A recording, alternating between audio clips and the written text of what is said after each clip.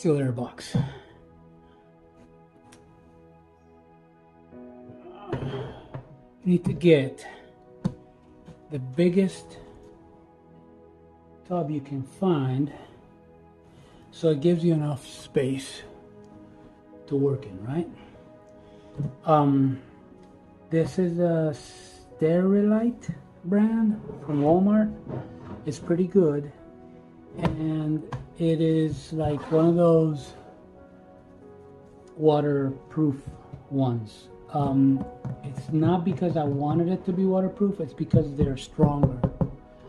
If you get one that is too flimsy, when you put this upside down, anything you do goes bloop bloop bloop bloop bloop bloop, and it'll literally make your stuff jump. Last thing you want is for an agar cup to jump up and land, you know, stuff like that. So this one is strong, and these latches don't really matter because you don't need a waterproof seal around here at all. So just get a good quality one. This tape here is because you should get one of these LED grow lights, and you can control the brightness. I always set it to the brightest. Tape it there just so it doesn't wobble around and run around like right now, like it's doing right now. There. And this gives you very nice light inside. Look at the difference inside between this and that. Big difference. I just came up with the LED out of the blue. I was like, I don't get enough light in here. And I said, oh, I got a grow light. And I set it there. So that's important. Now, this is stupid easy to make. It's not expensive. It is one of the tubs that you should buy the best quality you can get. Another good thing about this one is it has this edge around here. So things, I put a lot of stuff up here, like my flashlight and stuff. It's not gonna roll off of it. So to make it, all you need is 2 holes, 4-inch holes, and I believe this is a good size. If you see my hand, I got a good nice space. Another important thing with the size is you need to be able to fit your jars through here. So what I did was I just traced it with a Sharpie and then cut it out. The best way I have found to cut it out is with the soldering iron. The one I have on my tools list has a chisel, has several tips. One of them is a chisel tip. You can use that. It doesn't have to be perfect, it doesn't have to be pretty, but if the round saws are expensive, you need to do it backwards if you use one of those. But they make a mess and they can crack the plastic. So that's how easy it is to make one of these. Now let's talk about how you set up.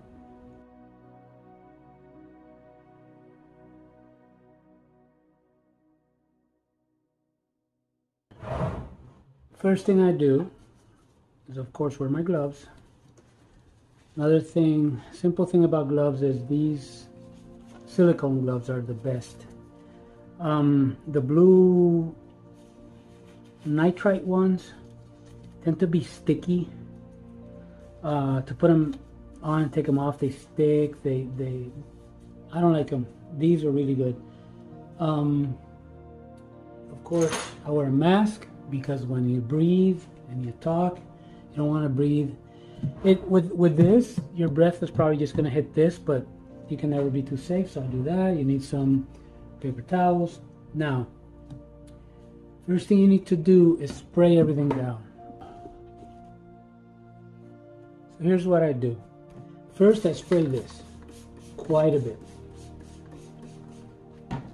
Clean that off first.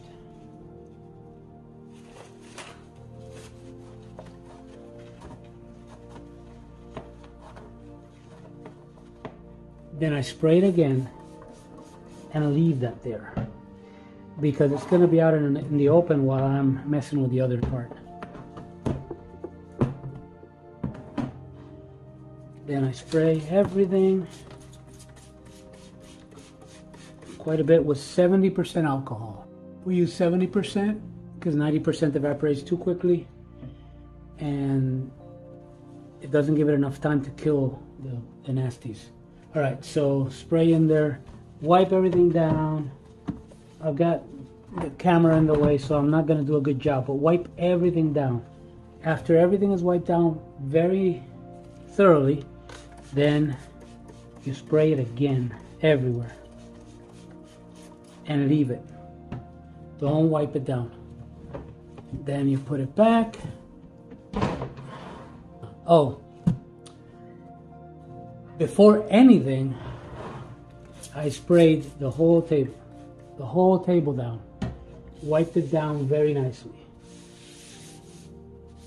Thoroughly. Wipe it down thoroughly. Before you wipe this, before you do anything. Now, after this is all set up, what I do is I like to set my tools in there.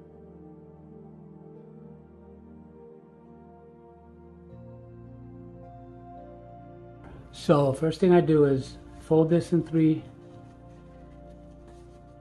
spray the bottom, spray the top, put it in there on the side where I like it. Then I spray inside again just to get a cloud of alcohol in there. Right, we have that. And then I take my tools. Take them all in my hand, spray them down with alcohol, then wipe them down one at a time and put them in here. Take this metal thing or another X-Acto or something. I set them off, and I set them up so they are lifted. They're not touching the paper towel. Don't use toilet paper because toilet paper leaves little bits of pieces of paper around. All right, so then you can spray in there again. And we're pretty much ready to go. Of course, we're gonna use, I always set my lighter up here. I always have a backup lighter. If you don't have an extra lighter, you may have to stop working. All right, so I always leave this here, leave my bottle of alcohol either on top or here, because I'm gonna be sitting down in front of it. Another point, the clearer the plastic, the better. This one is not the clearest. There are some that are almost like glass, which are better, but I haven't found them locally. Don't look for them on Amazon. They're like $30, $40, $50, $60 these things. I don't understand why. Go to a local store like Target or Walmart or whatever is local to you and try to find them. All right, one very important warning. We've been spraying alcohol in here. So if I try to sterilize this in here, if the alcohol hasn't all fallen to the surface or evaporated, and I light this up, this can literally explode. Don't ask me how I know this. It's happened to a lot of people. It can be a violent explosion. It's really dangerous. I shit you not. It's very dangerous. So you can always do it outside, in front, away from the holes, just in case there's vapor coming out. Away from the holes, up top here, to the side, anywhere. One thing I like to do is so I'm not taking my hands out and in so much, and also keeping the lighter outside. I do this. So what I do is I take my hand around and I light it out here. That way I figure I'm not doing everything out and taking my hands back in. It may not really do anything. It may all be just me feeling better about myself by doing that. Every time you use it, you need to flame sterilize it. You need to get alcohol on your hands. This way, I spray my shirt, even my face. I close my eyes, spray my face. Wear clean clothes, preferably clothes you just washed. Wear your mask. And another thing, if I just try and do this, it's stuck here because my holes aren't that big, so I have to use both hands, right? So if I'm going to take it out, so you set up everything in there. If you have like agar cups and stuff, you set them there.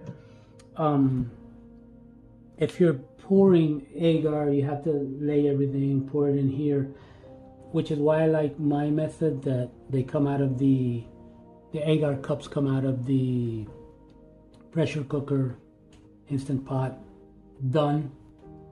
So I don't have to pour them in here. That's already done.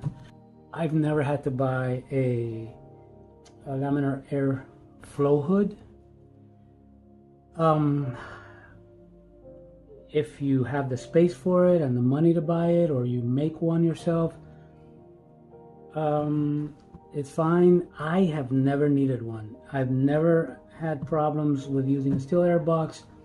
I don't have to do so much stuff day in and day out that it would warrant spending the money on a flow hood.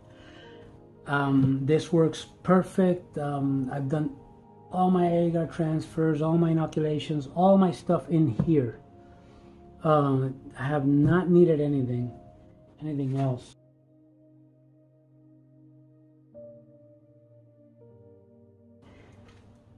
Steel air box is the first piece of equipment you need. It's standard kit. You have to have a steel air box. Don't do stuff outside that's just going to contaminate. Remember, the spores are everywhere, and contaminants are everywhere, and they tend to fall from the top down. So that's why this works. And always, before you do something, you spray in there. See that cloud? And you don't have to get your bottle in there, right? I just do it through the holes. And you can spray the walls as well. The top you can spray. And then I wait for it a little bit for the alcohol to go down. So when I open up a jar or something, or an agar cup, it doesn't get saturated with alcohol. So I give it a couple minutes and then I start. And if you use this, cut some agar, whatever, clean it with alcohol and paper towel, and flame sterilize again. That's it. I think that's all you need to know about steel air boxes. Easy to make, cheap. Hope this helps.